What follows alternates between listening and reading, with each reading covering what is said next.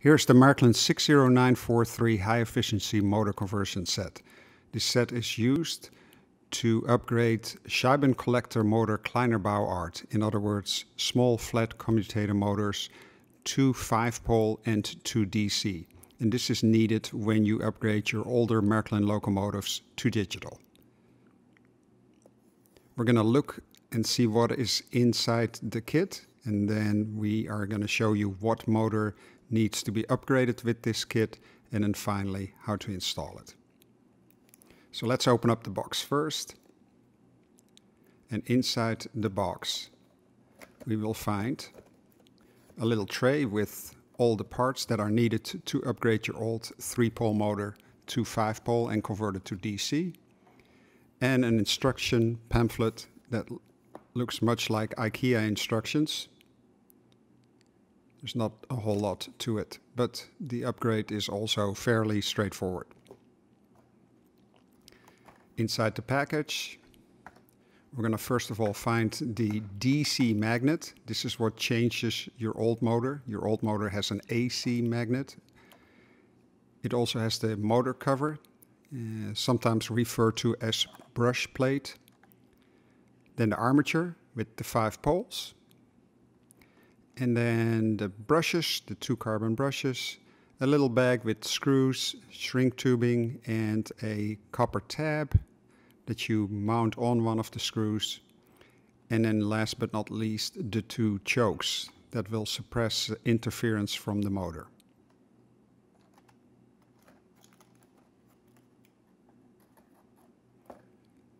Now the armature that will be replaced is this armature. Now you can tell why my fingers are so dirty. It's the carbon from this armature. It's a small flat commutator armature. And in my right hand I have a large flat commutator armature. You can clearly see the difference here. The commutators, or the brush plates, are both the same size, but for the large flat commutator motor, the 3 poles are much larger than the commutator. On the small flat commutator motor on the bottom, the armature is about as big or only slightly larger than the commutator. You see 3 copper plates because it is a 3-pole motor, and the brushes push against those copper plates, and that is why you see the grooves. And you also see the carbon build up on the corners of these grooves. We grab the truck that needs to be upgraded. The old motor has already been taken out. The old armature and magnet, I should say. And here we simply put the new magnet in place. Make sure it seats well. Then we grab the armature. Put the armature in place, just like the IKEA instructions. And then finally we put the brush plate on top of it. First I got to make sure everything seats well.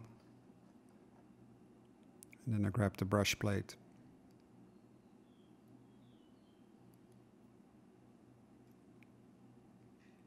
Make sure again there's no gaps and everything is seating, and you could see me actually also test the wheels to make sure that everything is properly in place.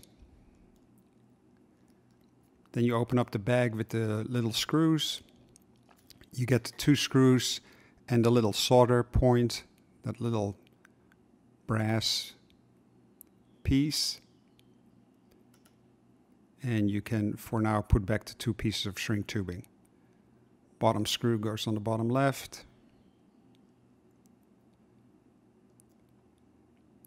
And then I add the copper tab or the brass tab to the top screw, and it is used to solder your ground wire to when you install the decoder. And there you go.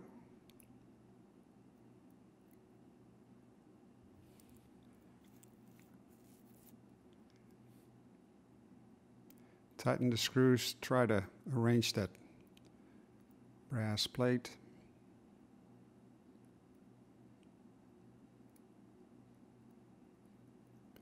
and then you can give it a final test and make sure that the wheels still move fairly freely.